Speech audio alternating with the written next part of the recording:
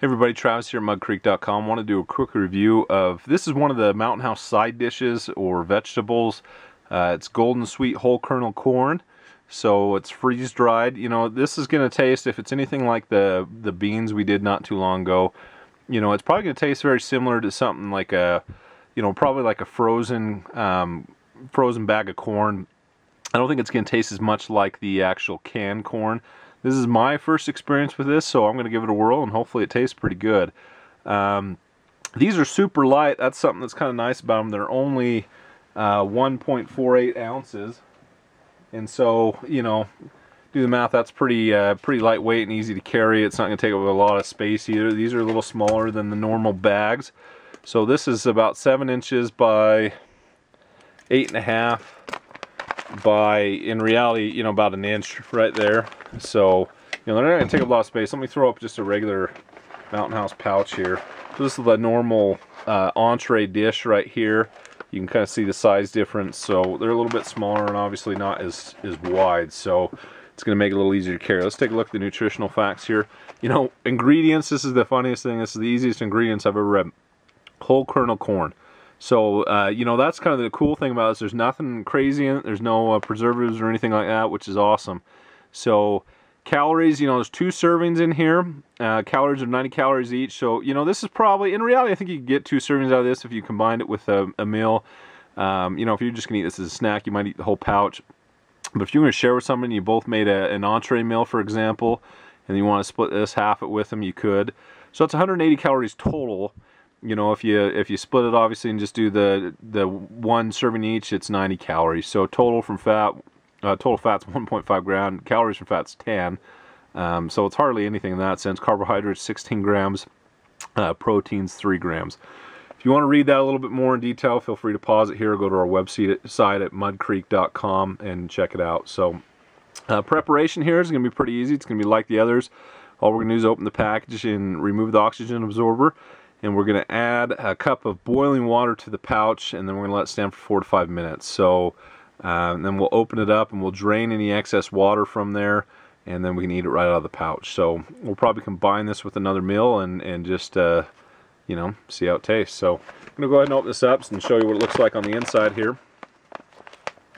So, you know, you got the Ziploc here, which is nice. And then, you know, there's your oxygen absorber. So here's a, I mean, you can in reality probably, you know, you can just eat that plain. It actually has a sweet little flavor to it.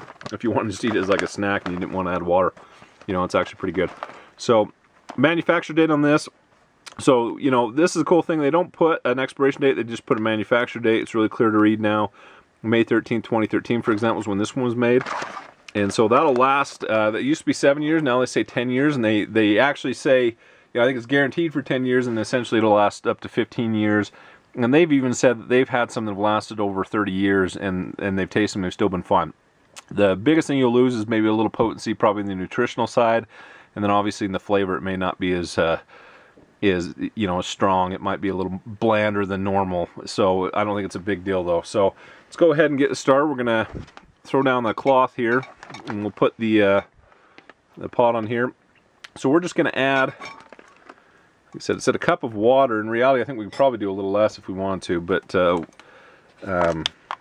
so 8 ounces is what we're going to do, which is a cup. And then we'll go ahead and we'll get this boiling, and then I'll probably come back in just a second and, you know, let you see it in action. So, throw the lid on. So we'll be back in a few minutes, and then we'll dump that in there, and you can see what we've got. Okay, so it looks like our water is boiling, so we're going to go ahead and shut this off, and then we'll add this to our corn, and we will let it sit for 4 to 5 minutes and go ahead and take a look at it. So, you know, just be careful doing this. Obviously, you know, just remember everything's still hot, so you don't want to touch any of the hot parts of your stove or the pot here. So we're just going to open that up real good and then dump it in. Just watch your fingers. And that's the cool thing about Mountain House. They're super easy to prepare. You can take a spoon, just stir that up a little bit to make sure everything's coated in water. That'll help everything, you know, hydrate a little bit better. And, you know, tends to taste just a little bit better, but I mean, you can eat it however you like, honestly. So, All right, we'll let that sit for 4 to 5 minutes, and then we'll be back and we'll show you what we've got. Okay, I'm going to give you a little closer. Okay, I'm going to give you a little closer shot here. I just want you to be able to see the bowl. So here's our pouch of corn right here. We've let sit for about 4 to 5 minutes. You can drain off that excess water here if you like. You know, just dump it in like a, let me show you here what it looks like on the inside real quick. You can just dump it into, you know, another bowl or something like that. I'm just going to dump it all in the bowl here for now. I'm not too worried about that extra moisture. You know, probably be, it look a lot like maybe canned corn in that sense, you know. But like I said, I have a hunch it's going to taste more like a frozen corn, which I tend to like a little bit better than canned corn. I'm not a huge fan of canned corn. It just tastes mushy and kind of gross to me. Just like something a little more crisp. So that is just me. So get all that corn out of there. We'll go ahead and give this a try. You know, just smelling it right out of the bag. It just definitely has kind of a sweet smell to it. So, and like I said, you can drain this extra water, but you know, looks like corn. So let's give it a try here. Yeah, it's kind of a cross between like a canned corn and a frozen corn. It definitely tastes more frozen to me. It tastes fresher to me. I like it. I think it tastes good. I think this would be a great little, you know, side dish to one of the regular Mountain House meals up on the hill. You know, if I was up there, you'd easily split this with somebody else and both enjoy it. So, you know, when they say sweet corn, I think, you know, they definitely got that right. It's definitely got a sweeter flavor to it, which I like. I just like the sweet corn personally. So I don't think you'd be let down in that sense. So I like it. I think this will go really well with any of the Mountain House meals. So for example, you know, I got some a bowl of chicken and rice here, and then I got a bowl of corn here. You know, if I wanted, I could eat that all myself. I'd probably split that with somebody else though. But you know, this is one of the Mountain House meals I did a review on just a little bit ago.